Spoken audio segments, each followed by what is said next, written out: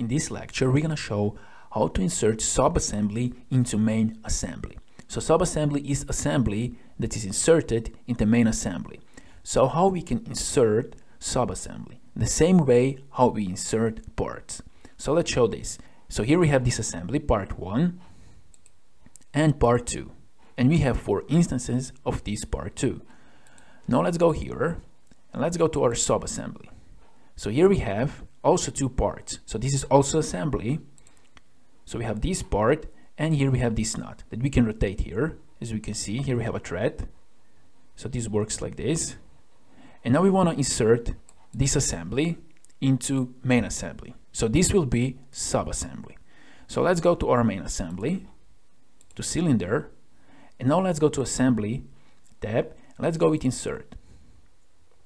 So we're going to insert this subassembly here. So let's double click and we can position this here like this. Now we have to create relations between the assembly and subassembly. So first let's go to section view like this. Let's click here on this face like this and let's click OK. Now let's go to assembly tab and mate. So now let's make first concentric relation between this here and this cylinder here like this. Let's click OK. And now let's go to advanced mates. Let's go to width. Now here for the width selections we're going to choose this face and this face here, and for the tab selection we're going to choose this face here and this face here, and we're going to put that in the center like this, and let's click OK. So now here we have this assembly. If we want to move this, we can simply go here to the mates, edit feature on the width, and here we can go with 3 like this. Let's click OK.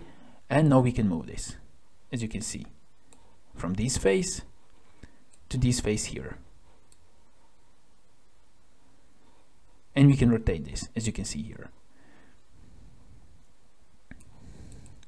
But now let's try to rotate this nut here. So if we try to rotate, we see that we can't rotate only this nut, we rotate the whole clip. So if you want that this part, this nut, will go along this thread, you have to go here to the subassembly, right click here, and here we have an option, make subassembly flexible. So let's choose this. And now let's try to rotate this. And now as you can see, we can rotate a nut. Like this, to other side as well. Let's go here to the width. Let's go to edit feature, and let's put this in center. Like this. Now as you can see, we can rotate one part relative to another part in the subassembly. As well, if you don't want a rotation between those 2 parts of the subassembly, you can go here to subassembly, right click, and you can go with make subassembly rigid. And now you can't rotate one relative to another.